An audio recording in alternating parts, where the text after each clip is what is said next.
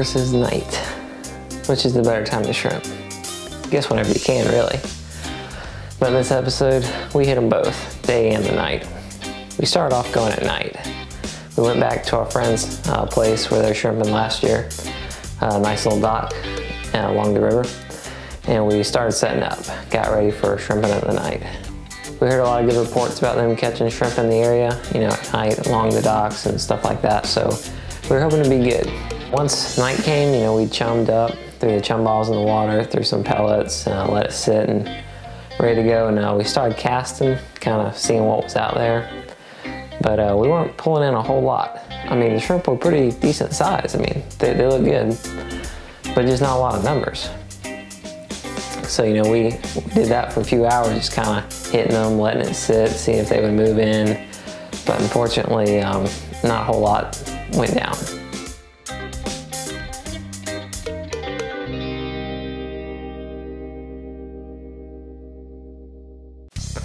So the next week we came back, but this time during the day and by boat.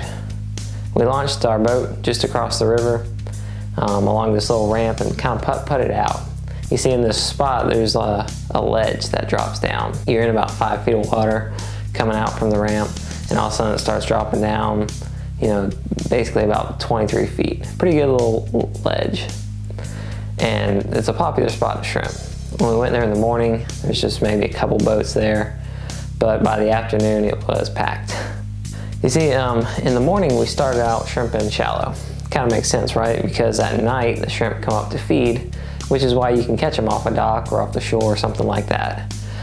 So we get there, right as the sun's coming up, so they're all theoretically coming out from the shallow water down to the deep water. And that's what we noticed. In the morning we were catching them 6, 8, 10 feet of water, right where it started to drop off. It's kind of like Deadliest Catch, fishing with a rod, trying to catch something. You're just kind of prospecting, you find a good bottom, and sometimes you can mark them on your recorder, but you just kind of throw, and if you catch them, you work that area. If not, you kind of move deeper, shallower, try to find them, maybe up and down a little bit. As the day went on though, they got deeper. We started going to 15, 16, 20, all the way up to about 23 feet of water. Kind of working back and forth. Some people anchor, we just kind of move the boat around. The current usually isn't too bad, but we'll just kind of work an area. When we find a spot that's good, we'll kind of stick around that and cast it. We took turns casting. Sometimes I would cast, sometimes my dad would cast. Your shoulders get a pretty good workout when you're shrimping. And we were there for, I don't know, maybe about 4 hours or so, 4-ish, shrimping. We weren't getting a whole lot, maybe 10 or 15 to a cast typically, but they were good sized shrimp. And over time we started building up, getting a good mess of them. It's kind of funny, right towards the end, maybe when we just had a little bit left of our bucket that we could catch, we started pulling in good numbers. My dad was getting maybe 30 or so to the cast. It was kind of ironic. When we were almost done, then we started loading up. If we could have got that in the morning, then we'd have caught them pretty quick. But it was pretty cool. It was nice to kind of find them. Once we got on the spot, we tried to work that area and just keep hitting them.